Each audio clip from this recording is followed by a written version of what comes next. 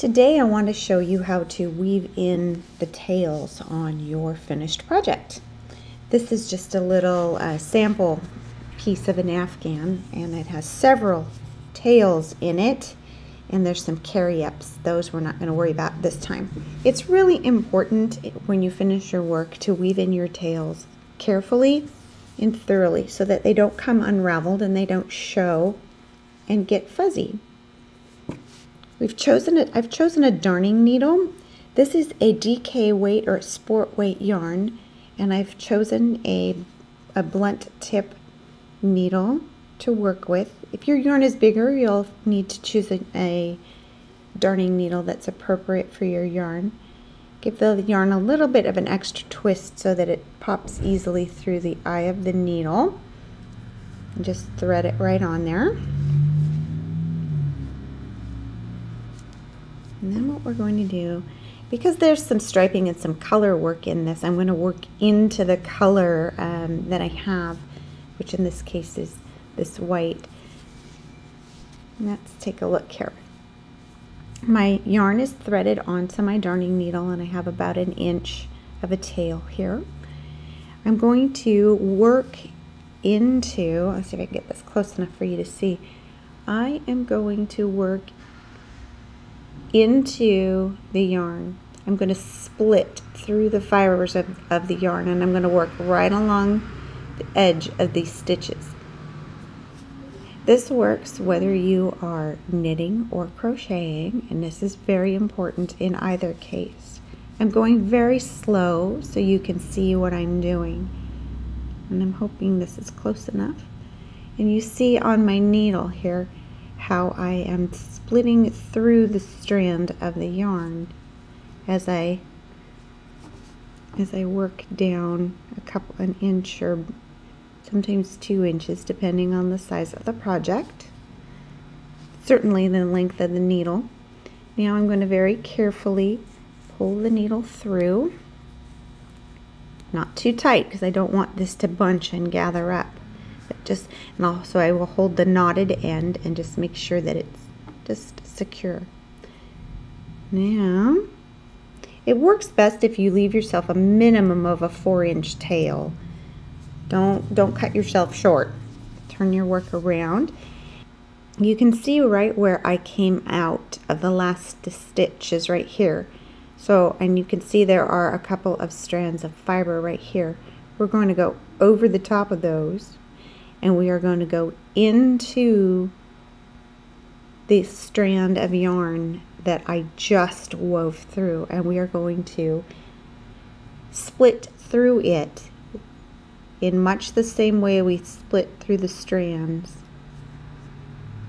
on the other pass. And so this one is going to split back through the strands at the other direction and come out right here in the end, right in the middle of that strand of yarn.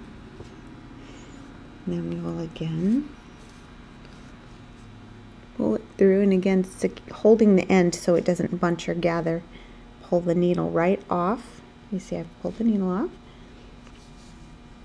I'll give it a gentle little tug. I'm not pulling hard, just enough to make sure that this is smooth. And snip off a little bit of yarn and just give it a little bit of, just give it a once over, make sure it's still intact. Everything looks good. Very good. And now we'll do the screen tail, and we're going to do it down along the side edge over here. Just the same technique. Okay, threaded the green yarn onto my darning needle. That took a little more effort than I was hoping for. I'm going to hold the work so that I can work along the horizontal edge of the rows, and I am going to work through the strands of yarn that are along the edge. This is a carry-up yarn, and I am not going to secure into that. I'm going to just let that kind of be off to the back. And I'm just going to work into the yarns that are part of the stitches. Just picking up splitting through the middle of each one. And for about the length of the needle. And then pull that through very gently. And again, holding this so it doesn't, we don't want it to pull and stretch, but we don't want the yarn to gather that up. We need to make sure that we have a nice smooth tension right there. And turn the yarn around, turn the project around, keeping that back out of the way. That carry up, and again you can see where we popped out over here, so we're going to go over the top of that one because we don't want to go back along exactly that same thing, otherwise it'll pull right out.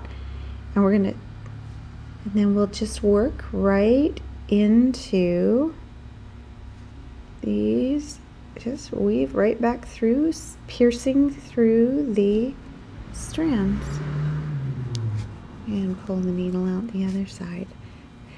I've done this in a very slow manner so that you can see what I'm doing. There we go. And we'll snip off this little bit of a tail right here. These carry-ups, when I stitch an edge on here, these carry-ups will be just worked over when I put the edging on. Because I did all this striping and color work, I only have tails where I began or ended a skein of yarn.